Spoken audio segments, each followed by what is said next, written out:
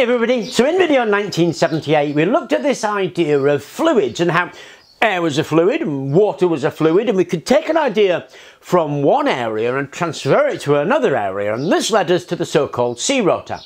Now it turns out that there are 4 variants to this sea rotor.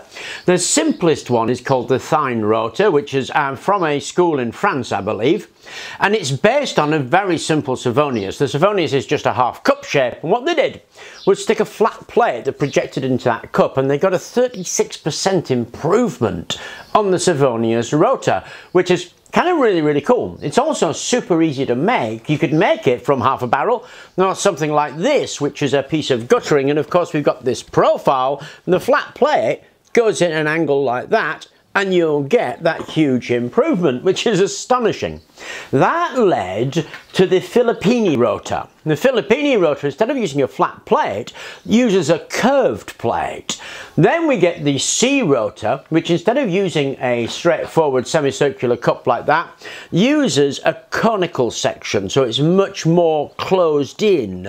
And then the final version is the lens rotor. The lens rotor is where that flat plate is moved to the edge. All these rotors are giving improvements, and of course you might ask yourself which one is best.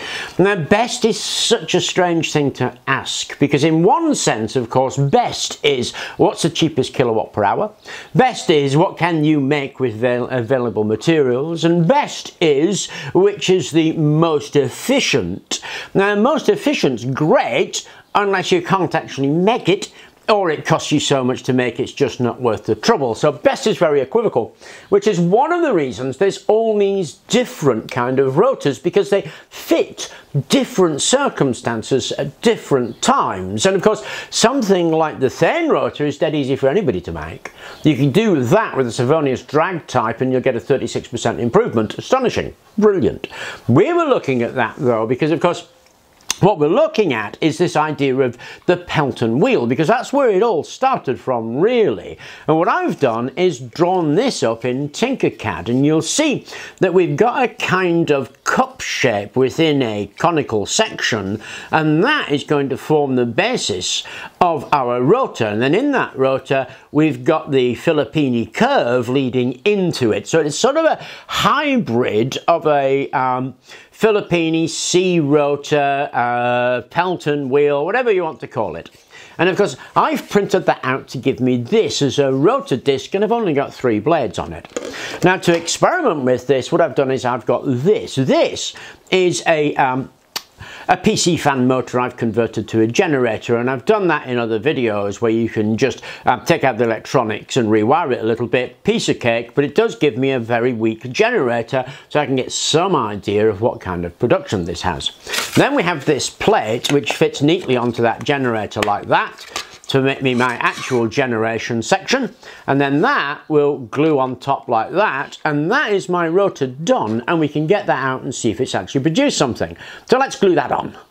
Okay, so we've come out, glued it together, stuck it on the bin, and the wind's coming that way. Now there's not a lot of it, so we'll see if we can get this spinning at all. But anyway, let's give it a go.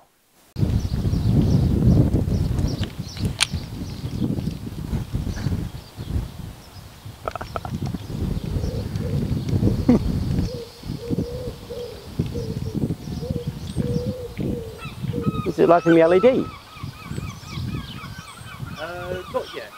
Okay.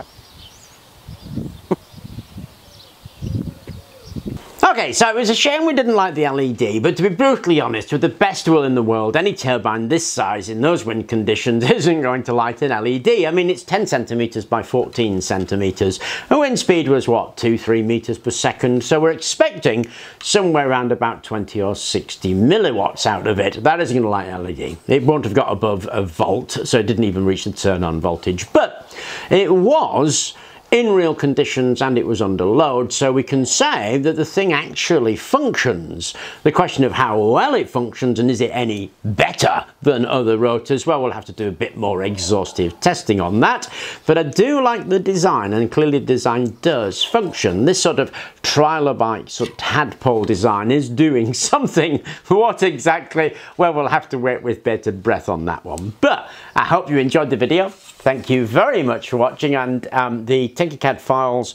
The link is in the description on these, and you'll find in that file actually the smaller version and a larger version I'm working on. It's a bit of a work in progress, but I thought I'd put them public in case anybody wants to work on this, despite the fact that those files will change over time as I work on this a bit more. But you'll find more in there than just this tiny version. Anyway, hope you enjoyed the video. Thank you very much for watching, and please do remember to like and subscribe.